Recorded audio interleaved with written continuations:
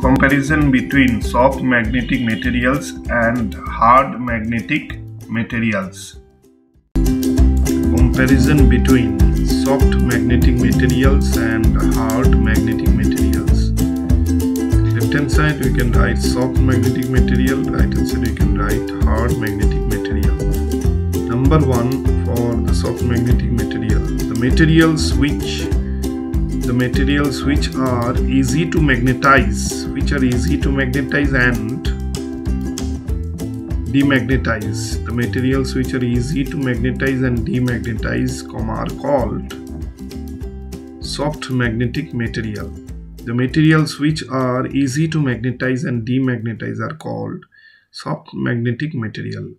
And on the right hand side we can write what? The materials which are difficult or which cannot be magnetized easily, and are difficult to demagnetize. The materials which cannot be magnetized easily and are difficult to demagnetize, are called hard magnetic materials. Now we can draw hysteresis loop for soft magnetic material.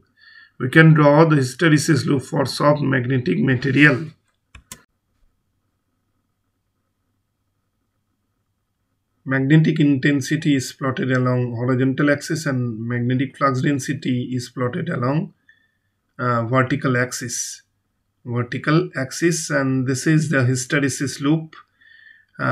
Hysteresis means lagging of magnetic flux density with respect to magnetic field strength H. So in this case, if we change magnetic field strength H, magnetic flux density of soft magnetic material will follow this type of hysteresis loop. And in this case, magnetic flux B lags behind magnetic field strength H or magnetic intensity H. This is the hysteresis loop. Right hand side we can again draw the hysteresis loop for hard magnetic materials. In this case we get a hysteresis loop having greater area, and it will have greater retentivity and coercive force, or coercivity will be greater for hard magnetic materials.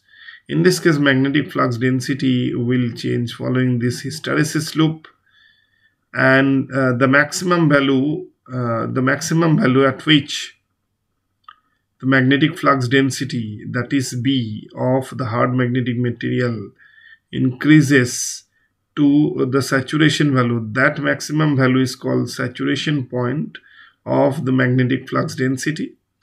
And this value of B is called retentivity or remnants. This value of magnetic flux density of hard magnetic material is called remnants, at which the magnetic field strength H is reduced to 0, but magnetic flux density does not decreases to 0. And also you can denote coercive force for the hard magnetic materials. In this case, this is the coercive force. That means the value of magnetic field strength acted on this hard magnetic materials in the opposite direction to reduce the magnetic flux density to 0. This value of magnetic field strength H is known as the coercive force at which magnetic flux density during demagnetization is called coercive force. And this is the saturation point of soft magnetic material, and that is the saturation point of hard magnetic material. In this case, saturation point for hard magnetic material is greater. Remnants or retentivity of soft magnetic material is less than the retentivity of the hard magnetic material. And also coercive force or coercivity of soft magnetic material is less than the coercivity of the hard magnetic material. This is the coercive force for soft magnetic material, and the right hand side, coercive force for hard magnetic material is greater than the coercive force of soft magnetic material. Number 3, they have low low magnetic permeability, and that is the value of mu is low for soft magnetic material, and for hard magnetic material they have the high magnetic permeability mu.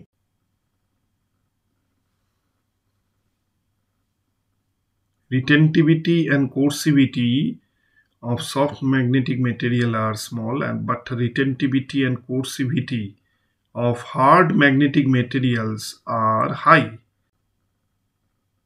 There will be low hysteresis loss. There will be low hysteresis loss for a soft magnetic materials. There will be low hysteresis loss for soft magnetic materials, but there will be high hysteresis loss when a hard magnetic materials are subjected to a cycle of magnetization and demagnetization. Now we can draw hysteresis loop for soft magnetic material and hard magnetic material. Magnetic field strength H is plotted along horizontal axis and magnetic flux density is plotted along vertical axis. This is the hysteresis loop this is the hysteresis loop for soft magnetic material. Hysteresis loop for soft magnetic material. Soft magnetic material. And also you can draw another hysteresis loop which is applicable for hard magnetic material. This is the hysteresis loop for hard magnetic material. This is the hysteresis loop for hard magnetic material. For hard magnetic material. Hence, this loop has greater area. Hence, high hysteresis loss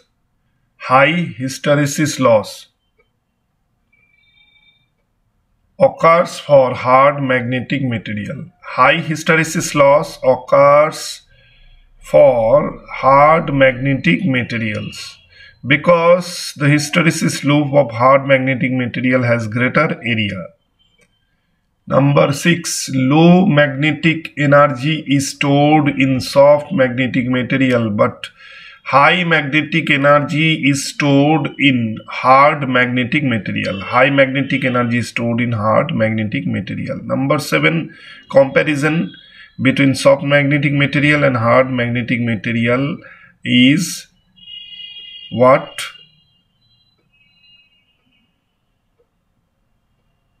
The eddy current loss is low for soft magnetic material and eddy current loss for hard magnetic material is high. Number 8, comparison. Number 8, domain walls. Domain walls are easy to move. Domain walls are easy to move, but for hard magnetic material, domain walls are hard to move. Domain walls are hard to move. We can draw 4 domains of ferromagnetic materials. In this case, different molecular magnets are oriented in 4 different domains. This is the domain of ferromagnetic materials, and these are molecular magnet which are oriented in different domain, and we have denoted domain walls, and these are molecular magnets. Number 9, comparison. Example of soft magnetic material. Example of soft magnetic materials. Soft iron is an example of soft magnetic material. Nickel, soft iron, nickel, Examples are soft iron, nickel, ferrites formed by the reaction of iron oxide Fe2O3, rust. Ferrites are formed by the reaction of iron oxide under bracket Fe2O3, rust, with any numbers of magnesium, aluminium, copper, etc. These are the example of soft magnetic materials. These are the examples of soft magnetic materials. Soft iron, nickel, ferrites, silicon steel. Silicon steel is also an example of soft magnetic material. Soft iron, nickel, ferrites and silicon steel are the examples of soft magnetic materials. Right hand side example of hard magnetic materials are tungsten steel, cobalt steel, alnico, etc.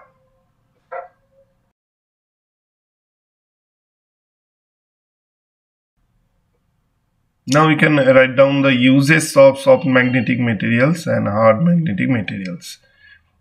Here soft magnetic materials are used as temporary magnet in electronic motor, generators, relays, transformers, telephone receivers, radar and sonar equipments. And uses of hard magnetic materials are, here we can write hard magnetic materials are used as permanent magnets in loudspeakers and electrical receiving instruments.